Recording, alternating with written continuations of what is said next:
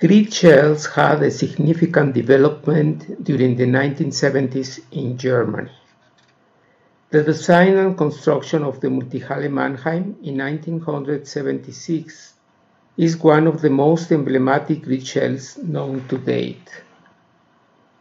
A group of renowned structural designers, led by Professor Fraiotto at the University of Stuttgart, managed to cover an up to 60 meters wide span with 20 centimeters maximum thickness.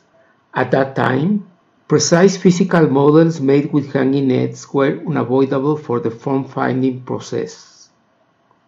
During the 80s, I worked at the IL under Professor Fraiotto's guidance, where I proposed a new form-finding process using analytical geometry and translation surfaces. I also developed the parametric program GEOG, which automatically generates a translation surface geometry with catenaries. Translation surfaces have important geometric properties that offer many advantages for the design and construction of grid shells. If the same mesh width in X and Y directions are selected, all bars will have a constant length. 4 symmetric nodes of the translation surface are coplanar. Accordingly, each mesh is composed of planar quadrilaterals. Therefore, this property makes it easy to cover each mesh with flat glass or timber plates, among other possibilities.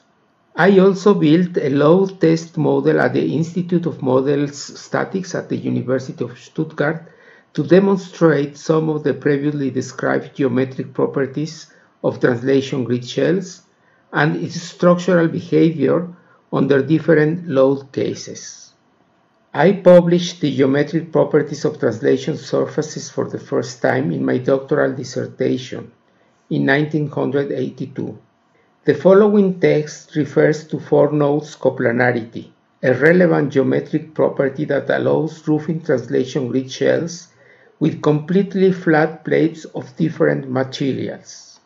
Here I wrote, bars in the same axial direction always run parallel to each other. 4 nodes lie always on one plane, defining each mesh. GEOG version 3.1 is a parametric program developed in C# as a Windows desktop application. This update represents a substantial improvement and expansion to the original version, offering the user more significant visual support to identify each geometric parameter. The slide shows example process of generate 2 grid shells, on the left side with a curvilinear plant using a circumference and a catenary, and on the right side a grid shell with a rectangular plant using a catenary and a NURBS curve. In this version, besides catenaries, the user can manage parabolas, circumference, or NURBS as a base curve for each plane. Also, the surface can be defined with positive or negative Gaussian curvature. The slide shows 4 examples of geometry surface generated with GEOG. Now, GEOG also offers the user to move the XY plane along the Z-axis. The surface below the horizontal plane disappears. This expands the variety of plans that can be created. The design and construction of translation grid shells in Mexico started in 1983. The form-finding process, design, and geometry of all projects were realized and calculated with GEOG. The following projects demonstrate the adaptability and versatility of translation surfaces applied to the form-finding process, the design and the construction of grid shells.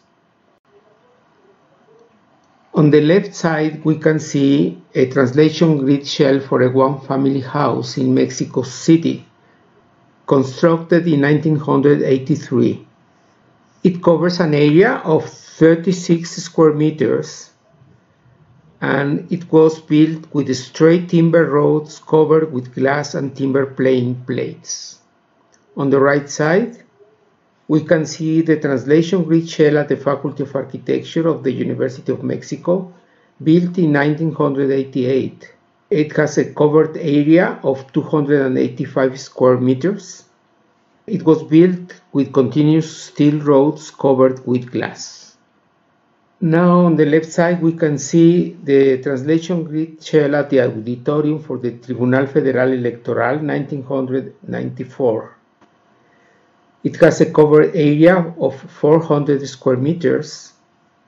It was built with continuous steel roads covered with timber and reinforced concrete. On the right side, we can see a translation grid shell at the campus of the University of Mexico, built in 2011. The design is from Andres Casares and myself. It has a covered area of 200 square meters. It was built with continuous bamboo roads covered with a textile membrane. GEOG's target is to become a tool available to anybody interested in generating translation surveys. The many forms achieved with GEOG and the user's creativity allow exploring many alternatives before choosing the most suitable to be applied to the structural project. The development of GEOG v3 and the kit of nuts and bars developed by the LSL Research Group comprises the first stage of a broader research project, whose objectives are to achieve the automation of the construction process of a translation grid shell.